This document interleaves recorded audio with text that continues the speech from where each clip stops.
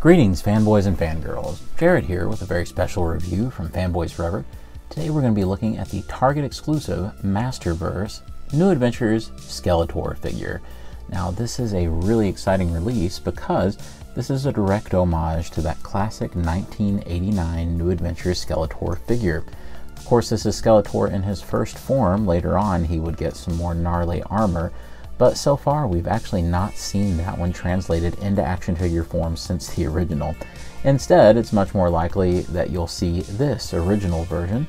And of course, this is probably what Skeletor is much more remembered as looking like during that series and that toy line. I'm a big fan of New Adventures, so I'm really excited to share this one with you. So if you enjoy this kind of content, be sure to hit that subscribe button and hit the like button because that really does help the channel out. And be sure to comment on the end with your take on this brand new version of New Adventures Skeletor.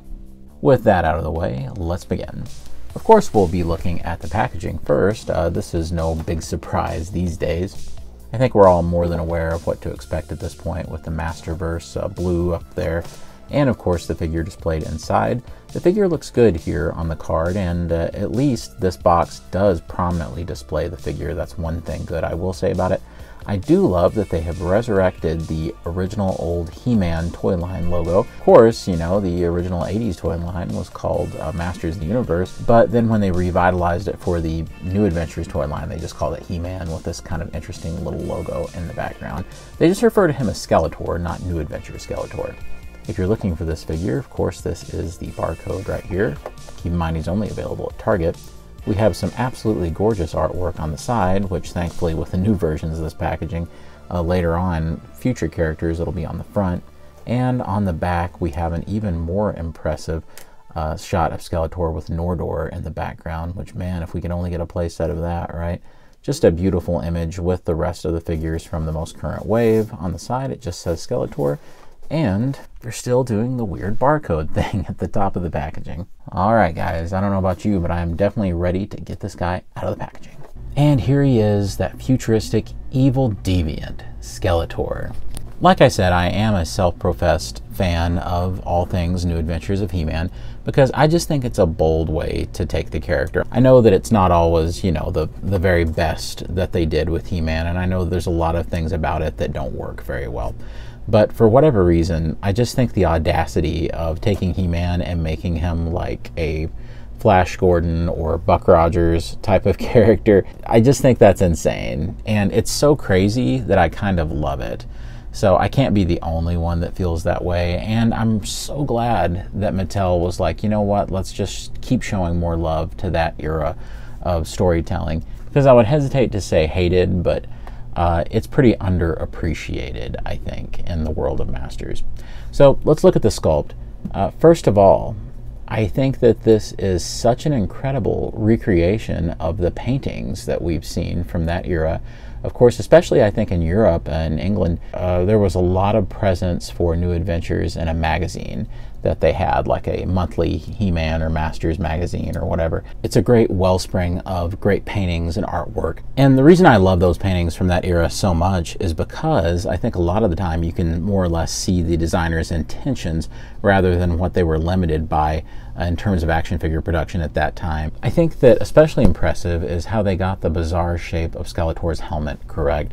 It's a very Giger-esque helmet, the guy who designed, you know, the aliens and things, the xenomorph. And it's very cool looking. I think it's a very unique way to take the character and certainly a unique helmet design. And they've just done so much to make it as incredible looking as they could.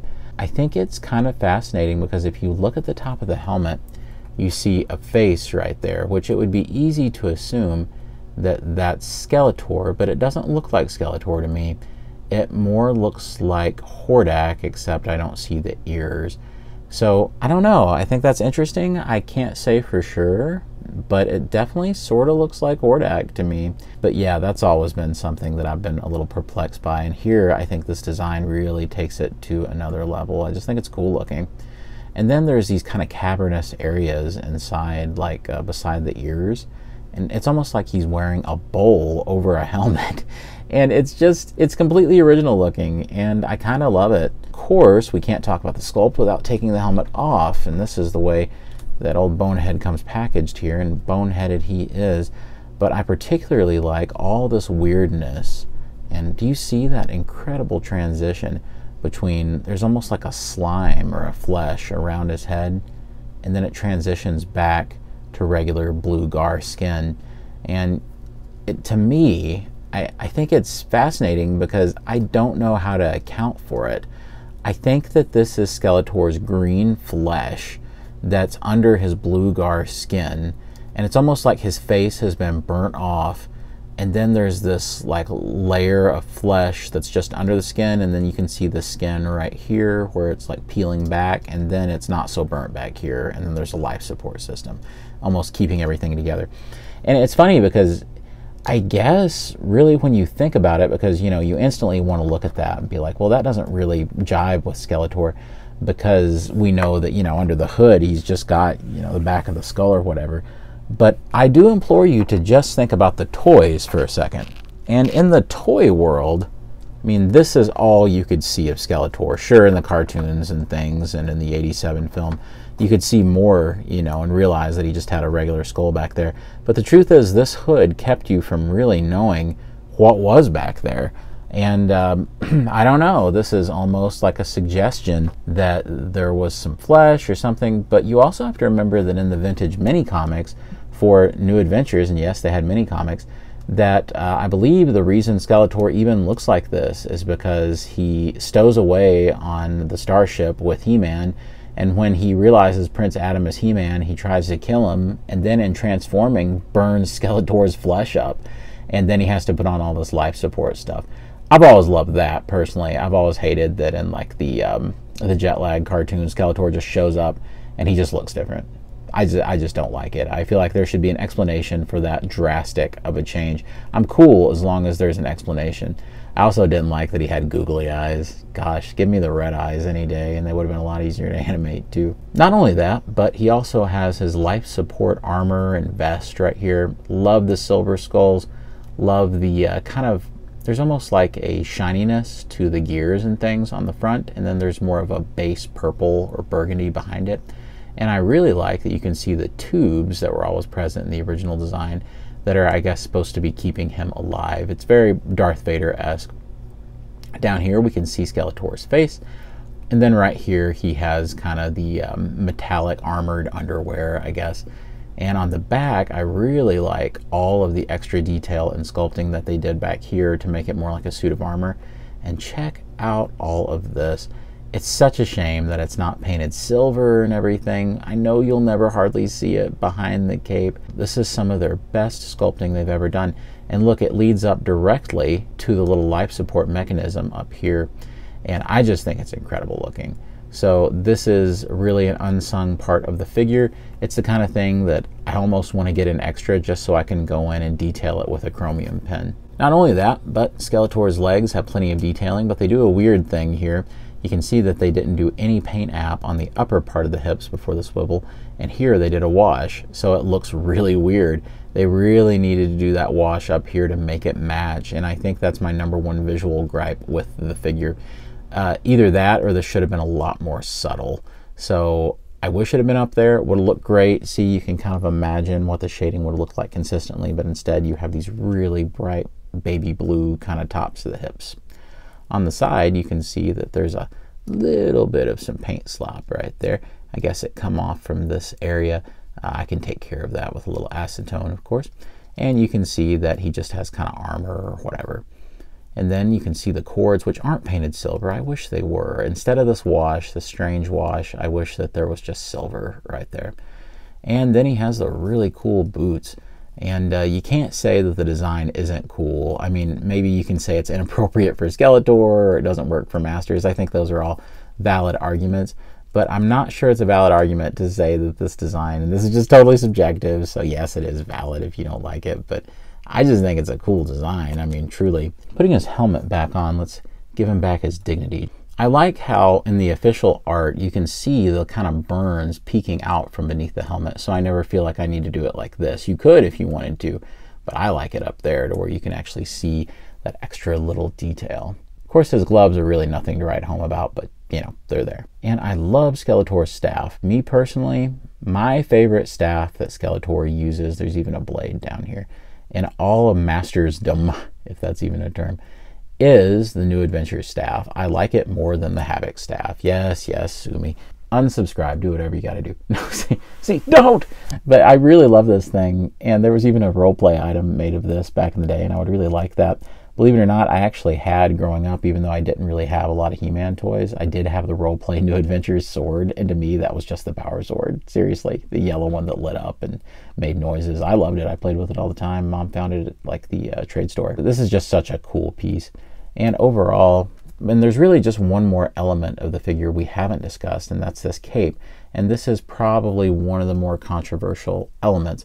I think the fabric is fine. As a matter of fact, that's pretty accurate, you know, to the original figure and the original design.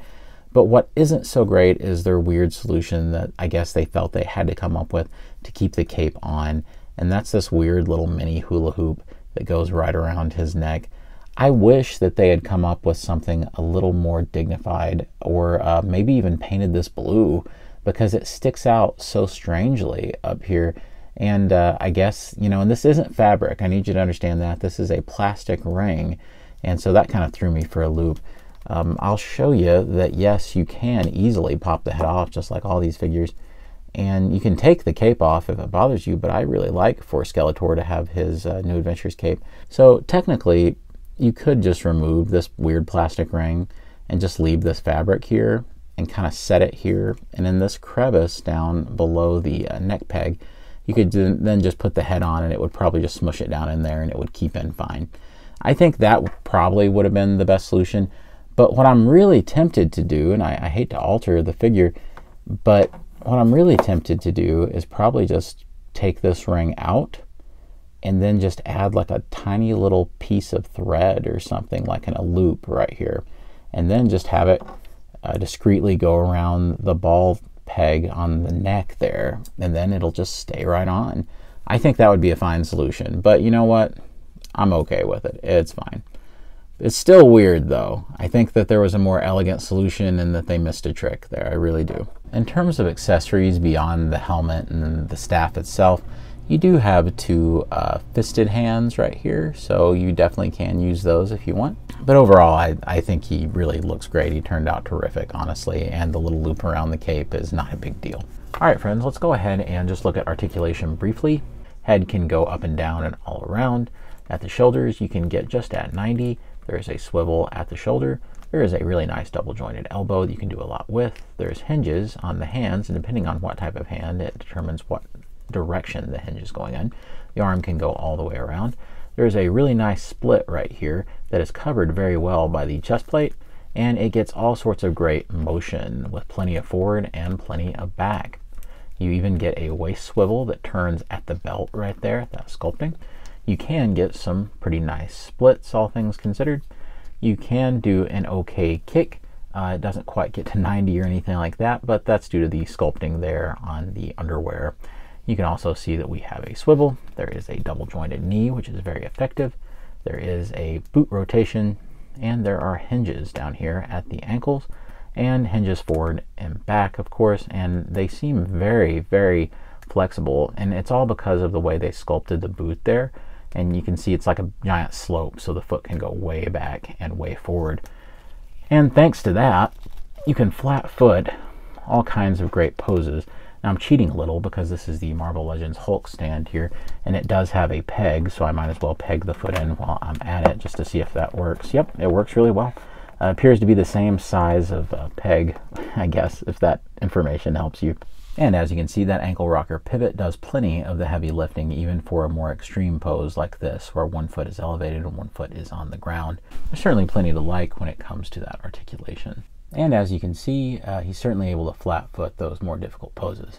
All right, so definitely we want to do a big comparison that I think will be really thrilling for me to see, and that's to put that New Adventures He-Man that was also a Target thing God bless Target, because if it wasn't for them guys, I have a feeling that we probably wouldn't be getting a whole lot of this Masters stuff.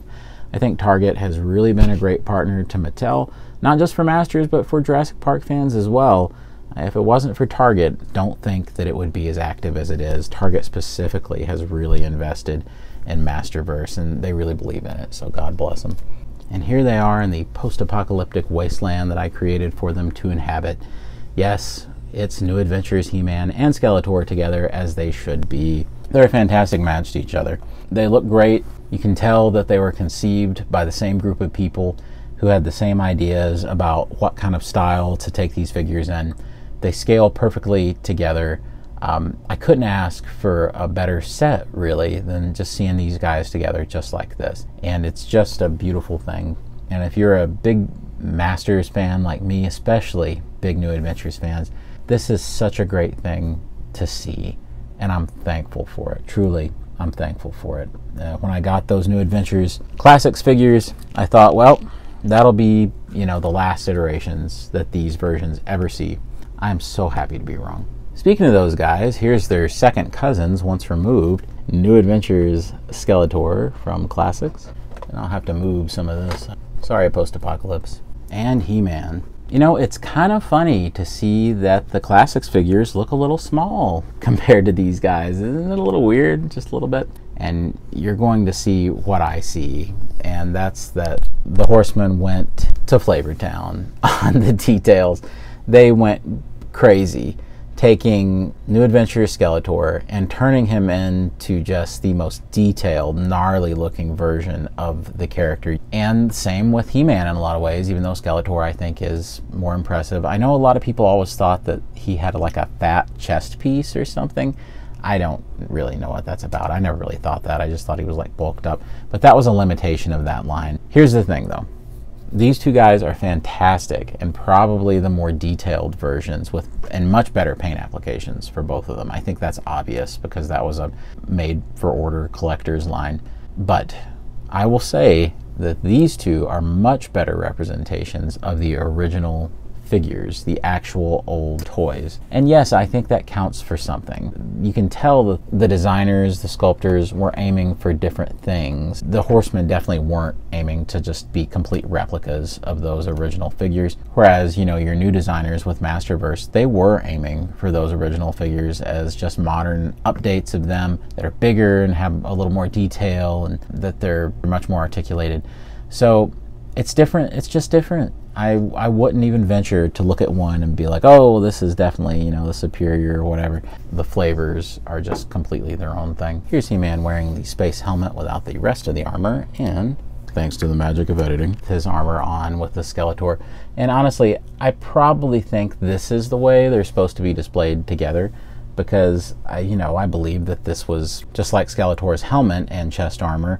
I think that, you know, this is kind of what they intended for this He-Man to be like battle ready. So I think if they're going to face off with each other, this is probably the look that they were intending. If you don't feel like waiting on Target to get their slush head out, which should be any time now, I think there's already some package samples out there. Here is the Classics slush head, but he's a little bit smaller than Skeletor. It's still so weird to me that Classics looks little compared to these guys. I don't know if they'll ever get out of Flog, who was leader of the Space Mutants, alongside Skeletor, I guess, or Skeletor is trying to undermine him or something.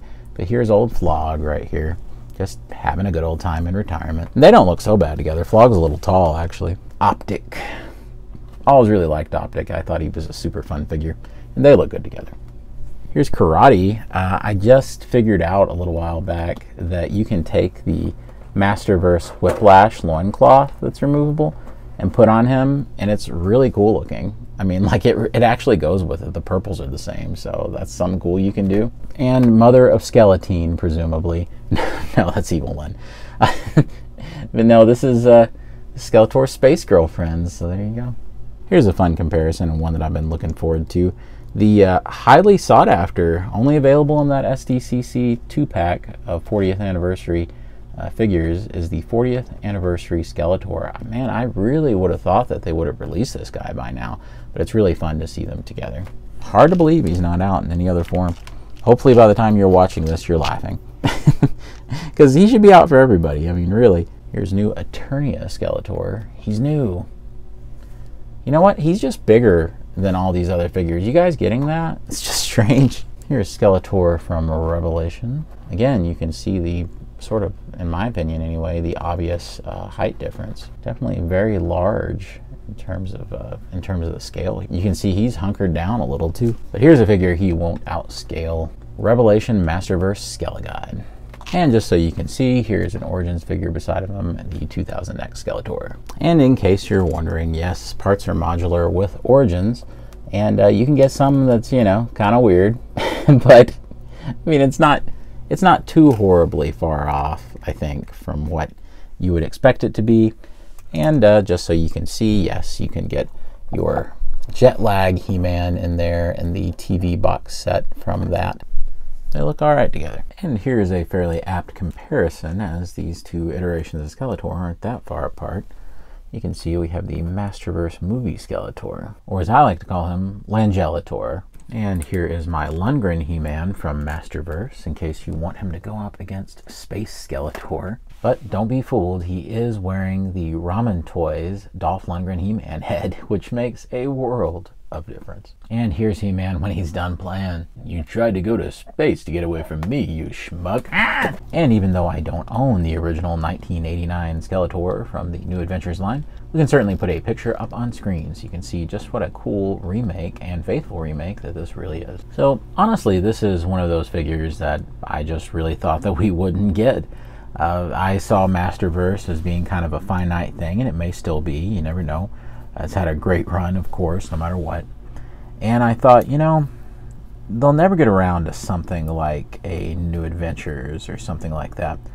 But I'm so happy to be wrong, and they have indeed gotten to Skeletor. Even if they don't get around to doing any more of the Galactic Guardians, of course we know that they are going to get around to doing Slushhead at the very least. It's still so great that we were able to get these guys, to see them be such faithful recreations of their original vintage counterparts. It's a really nice feeling. Particularly, I think that Skeletor probably turned out somewhat better than He-Man did, actually. So I have to really hand it to them for going the extra mile to really have a satisfying and just a fantastic sculpt. Matter of fact, I would even go so far as to say that this Skeletor is definitely in the top echelon for me when it comes to Masterverse releases. I just think that it's probably one of the most faithful recreations they ever did in Masterverse of one of the old vintage figures. It definitely gives a character his due that's not been done to death, or a version of a character that's not been done to death. And it really can't be underestimated how cool it is to see New Adventure Skeletor back in top form like this. I mean, if I could have had anything else, I suppose, even though I'm not a huge fan of the design, it would have been maybe neat to have seen a Jet Lag head where he does have the big eyeballs with the tiny little pupils and the weird teeth. I mean, that would have been fun, but I'm so much happier with the standard head here, and I think it just turned out terrifically. If you are interested in this guy, just keep in mind that at least in the United States, I know that Skeletor is a Target exclusive. And again, if it wasn't for Target, I really don't think Masterverse would be half as robust as it is, and their continuing patronage of the line really does mean a lot. So I can't wait to see how Slushhead turns out, especially to have a companion to go with this Skeletor. If you could think of one of the Galactic Guardians that you would want with He-Man, I wonder who it would be. I think Hydron and Flipshot, of course, are kind of the standard choices, but I just wonder what else that we would probably need to see with those guys. Probably best to do them in a multi-pack of some sort. Either way, I do foresee this guy becoming a real centerpiece of my shelf, and definitely one of my favorite Skeletor figures that they've done in ages. Well friends, I certainly hope that you've enjoyed this review. I've had a great time presenting the figure to you, and I of course wish you luck as you go out for this guy. I ordered mine off of the Target website and did store pickup so that I could grab him, but he did stay in stock for a little while there. I'm sure by the time that you're watching this video or later on that he'll probably be available again. and if not, I can only wish you luck in the secondary market. And of course, be sure to subscribe. I do new Masters videos all the time, and have a really big review coming out pretty soon. Don't forget to like the video, because that really does help us out and it makes the algorithm do its thing. And of course, be sure to comment down below, letting me know what you think of this brand new version of New Adventure Skeletor. And with all that being said, God bless you and yours, and I'll see you on Fanboys Forever. Fanboy out. You tried to go to space to get away from me, you schmuck.